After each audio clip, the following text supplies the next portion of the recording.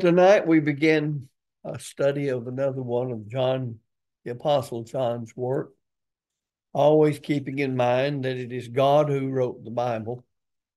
When we say John or Paul, Peter said thus and so, of course, we mean the human hand that wrote it down, that was inspired by the Holy Spirit. We must remember that when we speak of the Bible being inspired by the Holy Spirit, the third person of the Godhead, that we're not talking about someone with genius such as Shakespeare or a Milton or a Longfellow. That is called inspiration too, but that's not what is meant when we say all scripture is given by inspiration of God. It means that these words were given by God via the Holy Spirit to certain ones, the writers of the Bible, and that he guided them infallibly to record his will for us. And that's the reason you have 2 Timothy 3, verses 16 and 17, reading the way that it does, as well as other passages that are parallel to it. While we studied the book of John, his gospel account, we were studying a book, the design of which is to convert people to Jesus Christ, the only begotten Son of God. And I might mention, having said only begotten Son of God, that the Apostle John is the only one who uses that terminology. In the Greek, only begotten comes from monogenes. And there's been a lot of people trying to say that it doesn't mean only begotten. Well, all members of the Lord's church, because that's God's family, 1 Timothy 3:15, are children of God. So it's obvious that Jesus Christ of Nazareth is not the Son of God the way we are children of God. He is a one of a kind. He's only begotten Son of God, which simply means it's that way that the second person of the Godhead became a human being. John 1, 1 and 2 in verse 14. So that account of the gospel was meant by John to prove that Jesus Christ of Nazareth is the Son of God. Now, as we come over to the first epistle or letter of the Apostle John, we need to understand that he shifts gear. Now, you can parallel it a lot, and you have a good introduction to it by being very familiar with the Gospel of John. But here he's writing to those who do believe that Jesus Christ of Nazareth is the only begotten Son of God. And they have obeyed the gospel of Christ, God's power to save men from sin, Romans 1, verse 16. In other words, they have not only accepted the evidence that proves the deity of Christ, but they've obeyed what the truth of Christ taught them to do to become a Christian. And that is, following belief, they are commanded, as all men are, to repent of their sins, Acts 17:30, Luke 13:3 and 5. They are expected to be willing to confess their belief, Romans 10:10, and then to complete their obedience to the gospel by being buried with the Lord in baptism into the name of the Father, Son, and Holy Spirit, that is, by the authority of Christ, to obtain the remission of sins, Acts 2, verse 38, Matthew 28:18, verses following, Mark 16:16, and so on. These people have all heard that, and they've done it. They did just what Paul said the Romans did in Romans 6:17 and 18. That they had obeyed from the heart that form of doctrine. In other words, that pattern of teaching, which was delivered them, being then made free from sin they became the servants of righteousness. And the Greek word there, servant, translates, or rather servants translates the Greek word doulos, which means a slave. So in effect, people who become Christians have chosen to be a slave to Christ. Now, a slave doesn't go about doing what he wants to, when he wants to do it, the way he wants to do it, but he does his master's will.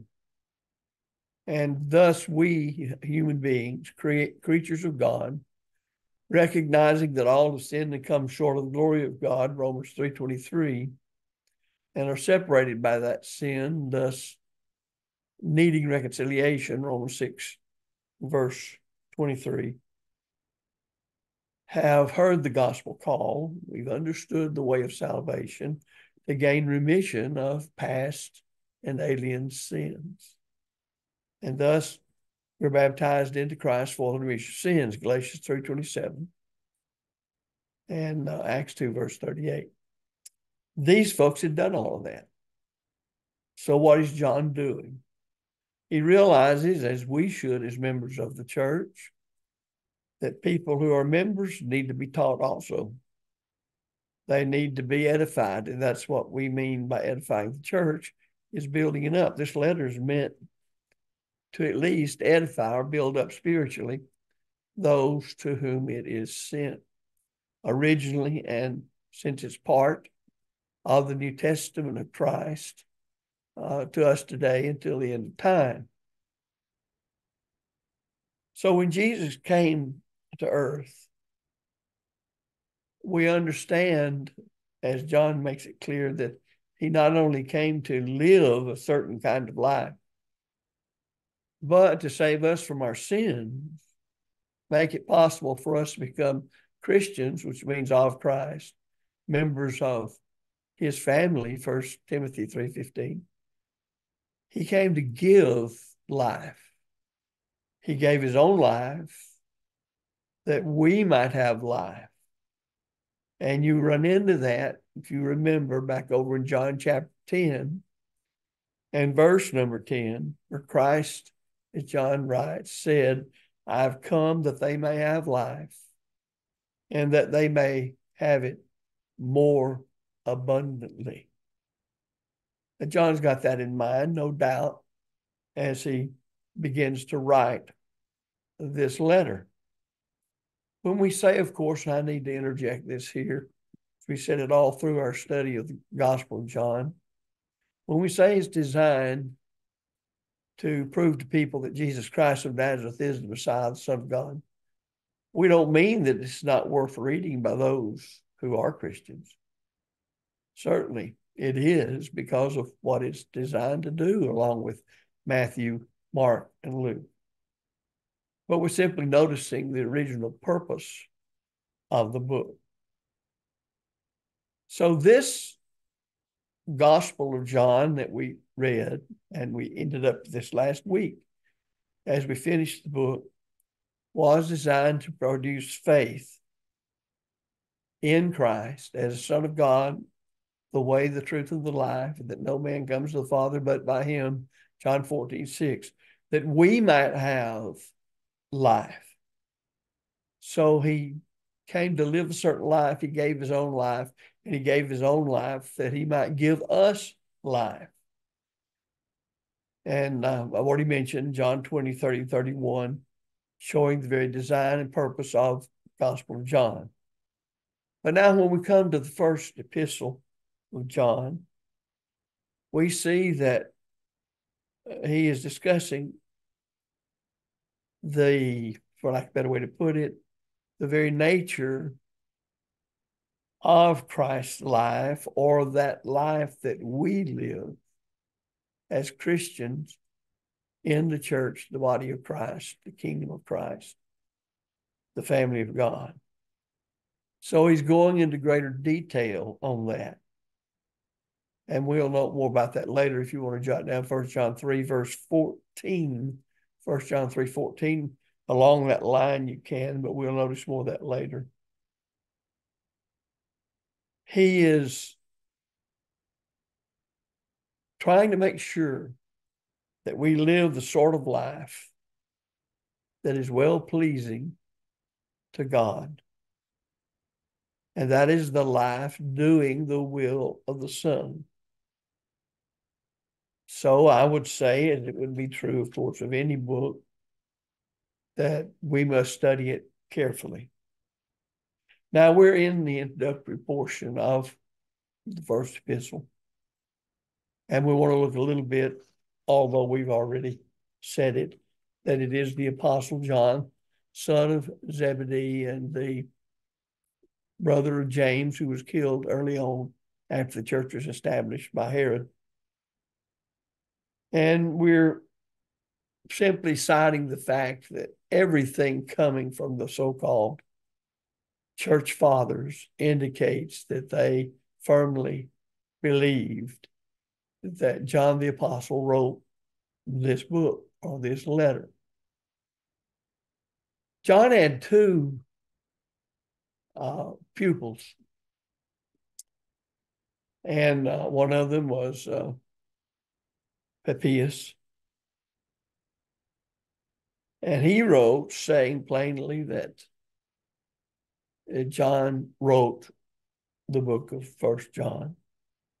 The other one we're probably more familiar with, if we're familiar with any other, and that's Polycarp, who also sat at the feet of John. And they both testified that he wrote this book. Now, we're not saying they were inspired. We're simply saying that their material has come down to us, as any historical document has come down to us, and that's what they say. Similarities between this letter and the Gospel of John, I think, constitutes internal evidence that John the Apostle is the writer of the book. But I said, too, that there is this external material, meaning coming from people like Polycarp and others. If you've never read the church fathers, as they are called, then you'll see they testify to a lot of things like that. But remember, they lived in a relationship to the church of the first century, even as we do. You say, yeah, but they were a lot closer to it. Nevertheless, they didn't experience a lot of that material and a lot of happenings. And we certainly can't go through and testify to anything along those lines. We can tell what has come down to us from either the inspired writings or those such as Polycarp and Papias, who heard John teach. Now, who received the book? Well, no one specifically is mentioned as by name.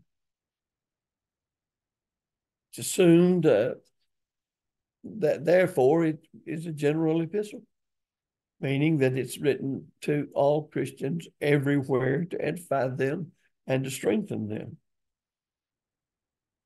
As best we can tell, John was in the city of Ephesus at this particular time, and we learn that from the same way we learn a number of things about the book from the so-called church fathers. But it's interesting, and I don't know how to say it otherwise, but when you turn over and read 1 John 2, verses 20 and 27, 20 and 27, you have this. But ye have an unction from the Holy One, and ye know all things. And then number 27, verse 27, but the anointing which ye have received of him abideth in you, and ye need not that any man teach you, but as the same anointing teaches you of all things, and is truth, and is no lie, and even as it hath taught you, ye shall abide in him. Now, why is he writing that way? Well, he knows something about these people. And you must remember the miraculous age continues on as John, by the inspiration of the Holy Spirit, writes this letter. Well, remember, it's going to make up part of the New Testament of Christ. So the people had the miraculous gift that they could exercise if they used them appropriately. Now, being that we've never lived where they had such gifts, and there were 9 of them that are listed in 1 Corinthians chapter 12, and they were given to the church through the laying on of the apostles' hands because they had no written New Testament. But they were expected by God to live faithful Christian lives. So in lieu of a completed New Testament, they had these gifts. Now it's obvious from reading 1 Corinthians 12, 13, and 14 that they could be abused because the Corinthians certainly did. So just because you had a miraculous gift or because you were an apostle baptized in the Holy Spirit in Acts chapter 2 did not mean you didn't have to exercise your mind according to godliness. Paul even said that he sought to buffet himself and bring himself into subjection, lest after preaching to others, he himself was a castaway.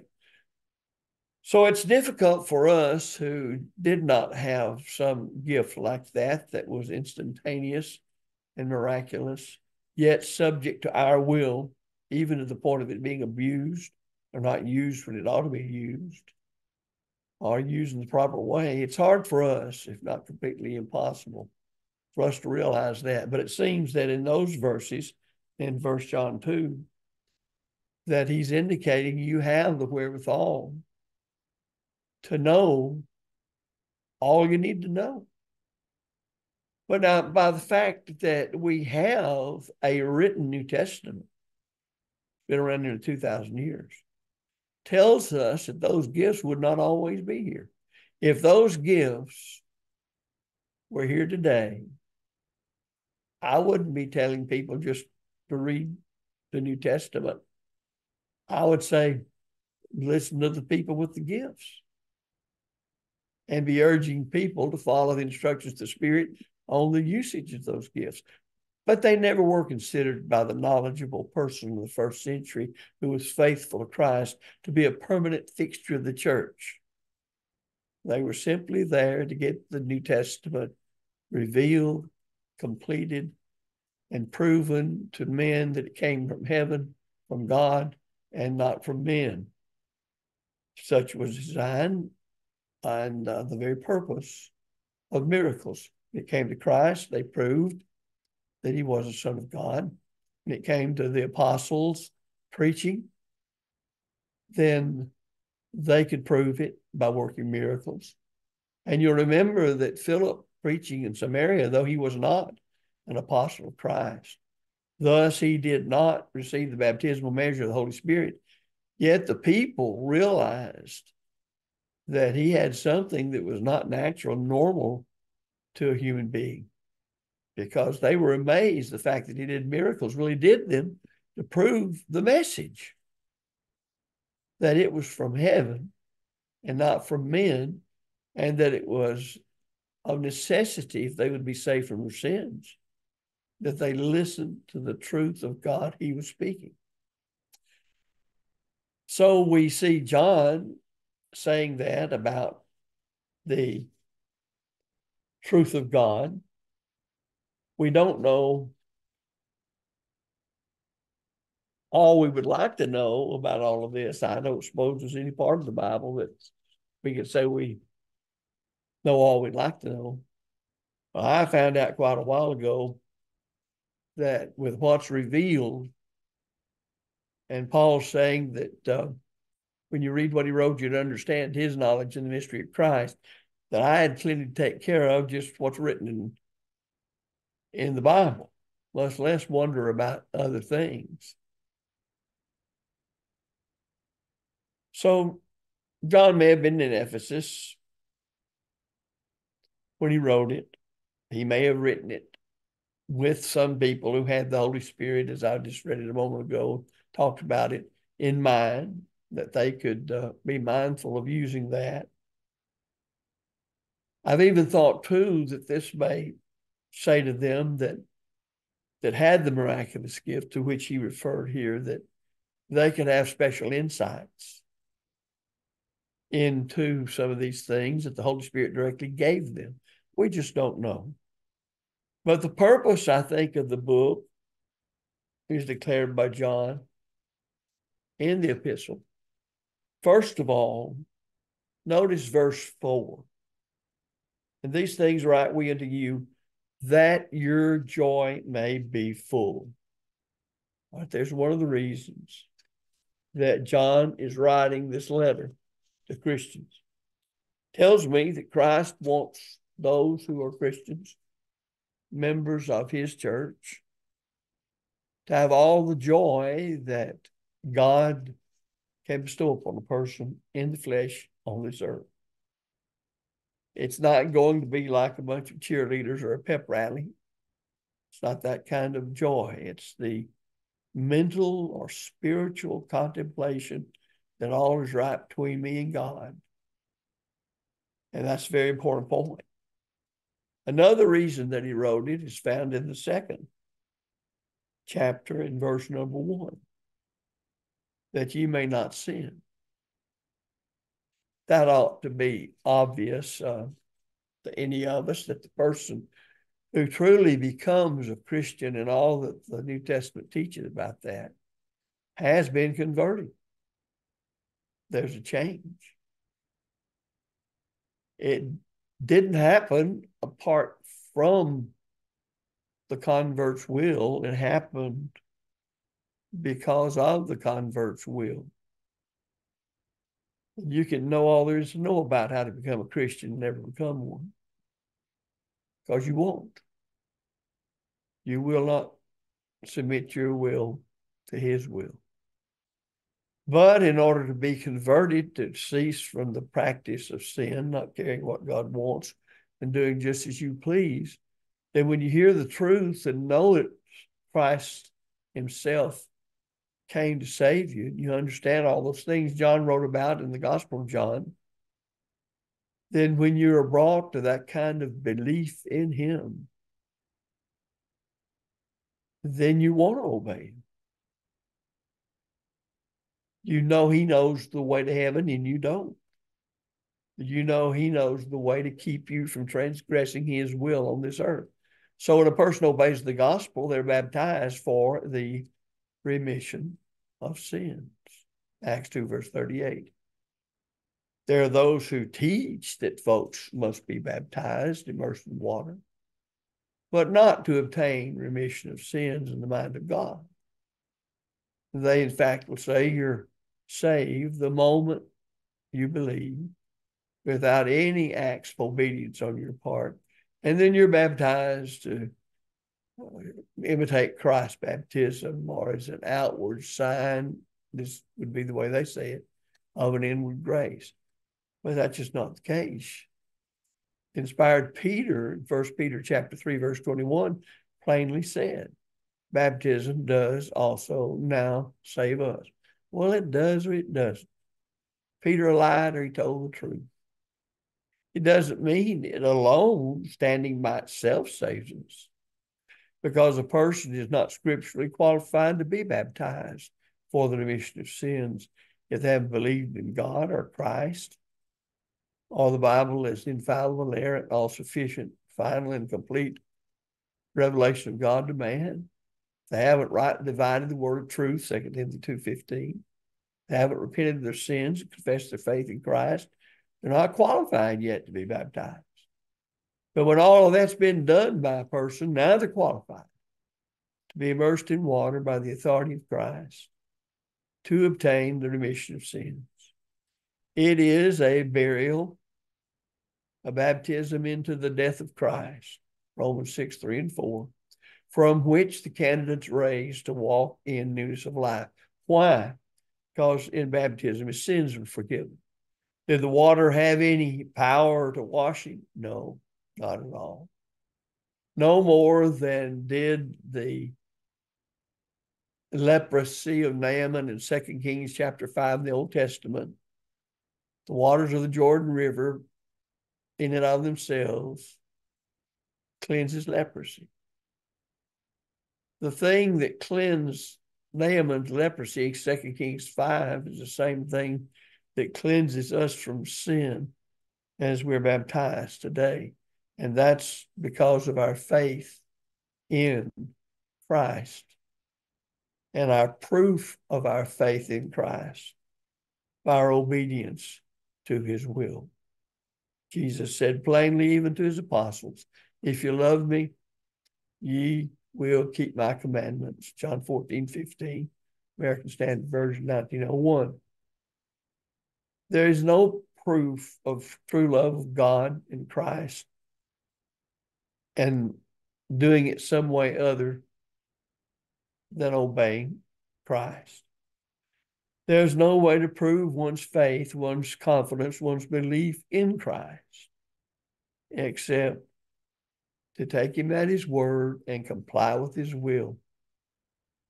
And that ties in with the very sentiments of the whole Bible, that the whole duty of man is to fear God and keep his commandments. So we see John saying, I'm writing to you that your joy may be full. We see him saying plainly that I'm writing to you that you may not sin. So once we become Christians, guess what? We can sin.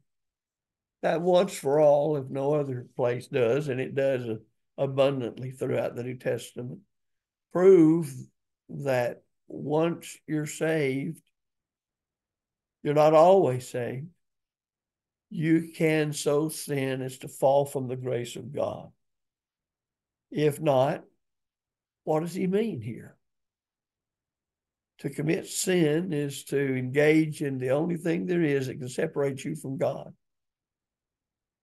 So he's saying part of the reason I'm writing you, even though you've obeyed the gospel, as we've discussed, you've been baptized into Christ for the remission of sins.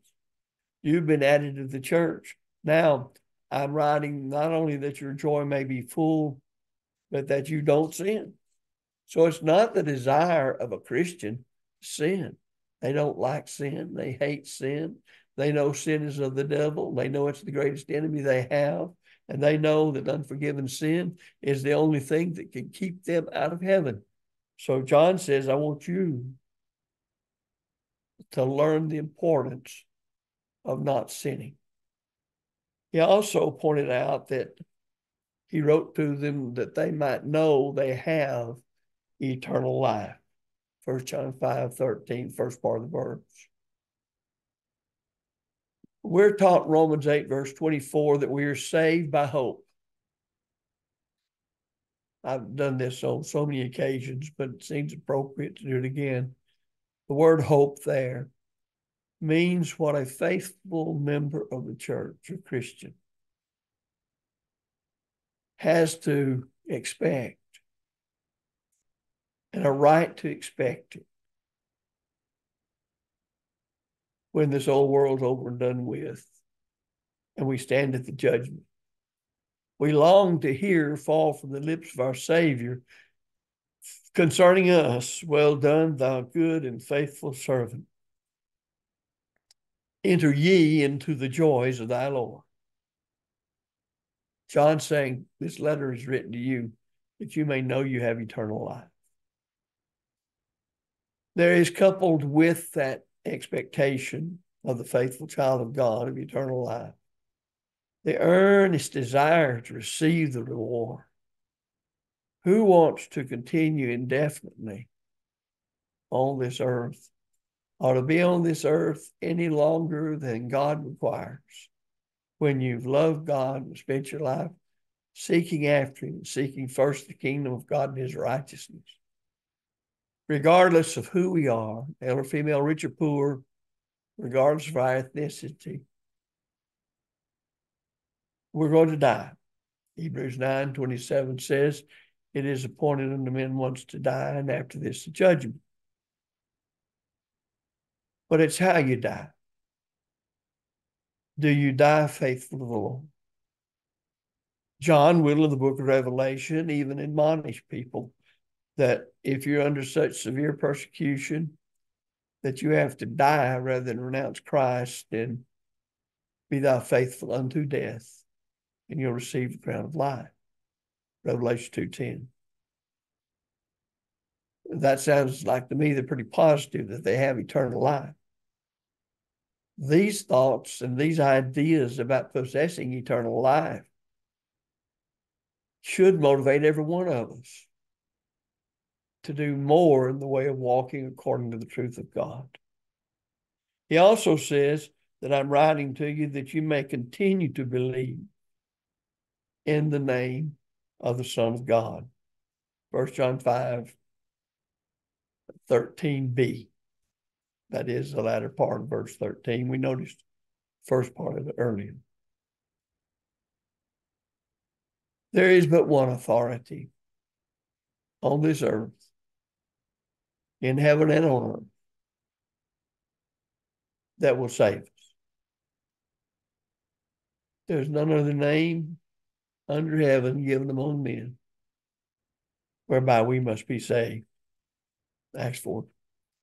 And now that within itself ought to make all of us recognize whatsoever you do in word or in deed, do all in the name of the Lord Jesus, giving thanks to God the Father by him. Colossians 3:17. Again, in the name of the Lord means by his authority. Somebody says stop in the name of the law. They mean they have the authority of the law as a law enforcement officer to call on somebody to stop. We understand then the term in the name of means by the authority of. So there are the reasons I suggest to you that John by inspiration wrote this letter, that it is designed to uplift, to strengthen, to give us joy, to keep us from sinning, to make us focus on the great reward of eternal life, and to cause us to remember the authority of Christ, the name of Christ, that no matter who says what, contrary to him and what he's written, it doesn't change a thing. Now, these reasons may state the positive side of John's purpose, and I think they do. But it also seems to appear, as you study the letter, that he was responding to certain errors that were growing in the church at that time. Look at chapter 2 and verse 16. For all that is in the world, the lust of the flesh, the lust of the eyes, and the pride of life is not of the Father, but is of the world. And the world passes away, and the lust thereof, but he that doeth the will of God abideth forever. 16:17. We therefore are concerned about these things. John says that in the first part of 1 John 2, because guess what? This has allowed people to be moved by the lust of the flesh, lust of the eyes, and the pride of life. Verse 26 reads, these things have I written unto you concerning them which seduce you. Are there people who will seduce members of the church? Seduction has the idea of selling a person on a lie that it's the truth when it's not. You get them to do what you want them to do by doing that. So as we looked at the positive part of it, we see John going into chapter 2, declaring plainly where or how Satan approaches us. That's through the flesh. And there were those that were at that time in the church seeking to draw people away from the gospel in some way or another. Now, I'm pretty sure, and if you read the commentaries and various other uh, information, such as the so-called church fathers. You have what's called Gnosticism, and I know everybody here, at least I think most have heard that word. And in John's day, it was not fully developed. It was in the process really of developing into what became known as full-fledged Gnosticism. Now, these folks claim to have superior knowledge to everybody else. Gnosticism comes from the Greek word gnosis, which means to know. And one branch of them believe that all matter is evil. Therefore, God didn't create or have anything to do, for that matter, with the material universe. So Christ could not have come in the flesh. Well, do you notice that John is pretty particular about making it clear that Jesus did come in the flesh? If you look at the first few verses, you'll see that he makes sure everybody knows that he knew Christ after the flesh through empirical knowledge. Now, if you look at verses 1 through 3 of First John 4, you'll see that he tells people don't just accept things because somebody that you trust hands it out to you. Beloved, believe not every spirit, but try the spirits to see whether they be of God, for many false prophets have gone out into the world. Hereby know ye the Spirit of God. Every spirit that confesses that Jesus Christ is come in the flesh is of God. And every spirit that confesseth not that Jesus Christ is come in the flesh is not of God. And this is that spirit of Antichrist, whereof ye have heard that it should come, and even now already is in the world. Now, he wrote that almost 2,000 years ago. And so you might say he's trying to nip the thing in the bud, for lack of a better way to put it. Now, when you look at Gnosticism, you see that it took two courses, two different kinds of it, in other words. One branch of Gnosticism is called Docetism, from dokein, the Greek word, to seem, meaning to seem. And it said that Jesus only seemed to be physical. Now, notice how John starts his epistle. That which was from the beginning, which we have heard, which we have seen with our eyes, which we have looked upon, and our hands have handled of the word of life. And then what we've already read too. But then there was a fellow named by the name of Cerinthus. He taught that Jesus, now let's put quotes around Jesus here so we can get what this false teacher taught. He said Jesus was physical, but that the, quote, Christ, unquote, came upon Jesus at his baptism and left before he died on the cross. So that the Spirit, the Christ Spirit, never suffered. Well, those are the two views, and they develop more than they would be at this time that John was dealing. Later into the 2nd century, it became even a bigger problem. But listen to 1 John 5 and verse 6.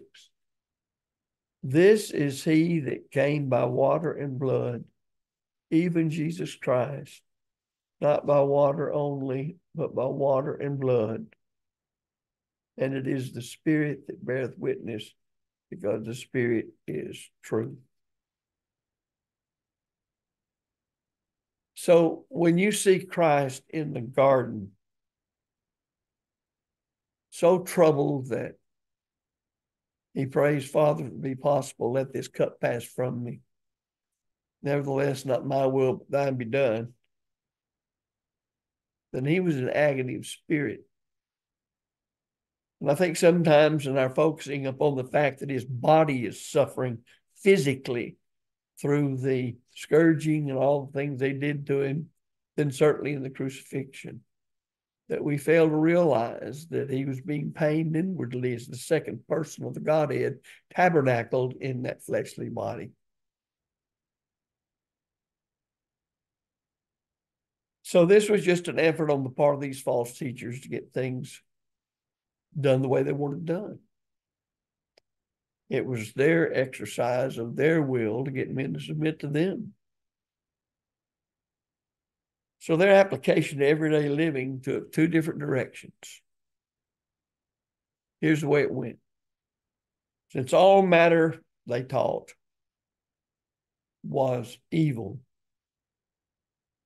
some thought they should abstain altogether from anything that would satisfy the appetites of the flesh. But then others of them claimed that, well, it really didn't matter what one did in the flesh. It was evil anyway. And to have full knowledge of whatever the flesh could involve itself in made it a proper thing to do in exploring everything the body could do. Well, you can see rather quickly where that would lead a person. That's the idea. The spirit is saved, but the flesh can't be stopped from doing evil. So we'll just gratify every appetite of the flesh anyway it suits us. And I think you'll find that many of John's comments in this letter appear to address these false teachings. Now, let me sum up as we come to the end of the class.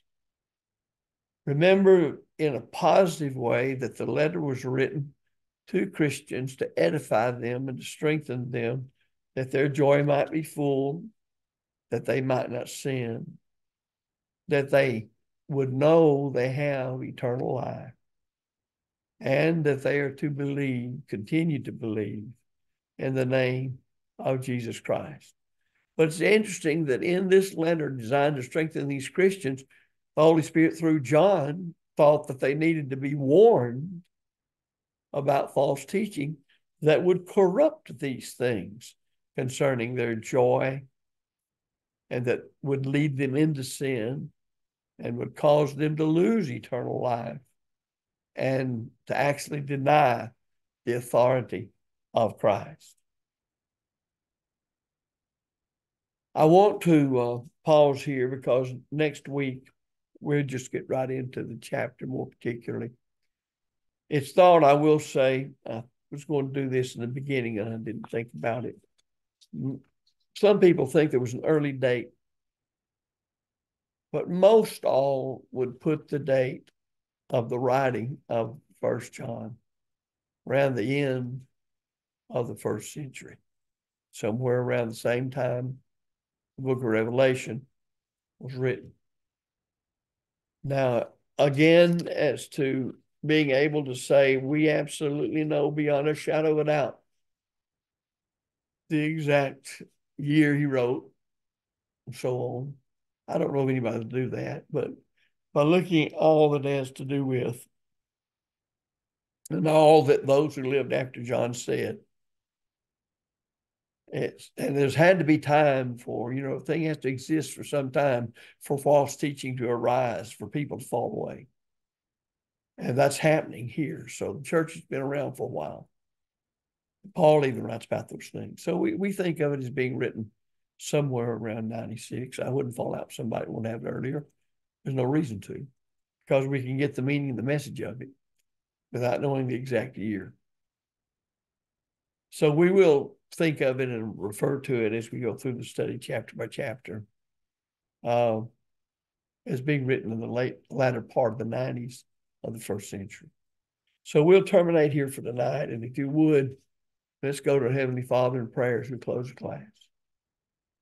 Our Father in heaven, we again humbly approach thee, recognizing our weaknesses and shortcomings, thankful for thy mercy extended to us by Christ through the gospel, thankful for people who love the truth, thankful for our brethren who strive daily to live for thee, to rejoice in thee, to fight the fight of faith. We're thankful for their fellowship, and we pray for all of us that we'll draw near to thee, that we can draw near to one another. Help us to love the truth and to hate evil. Help us to love the souls, men and women, boys and girls, who need the gospel of Jesus Christ. May we truly realize how brief, how uncertain life in the flesh is. But help us to know that in Christ we have the expectation, the joy of eternal life before us. So help us to order our lives, to bring every thought in subjection to thy Son. May that be our goal in life.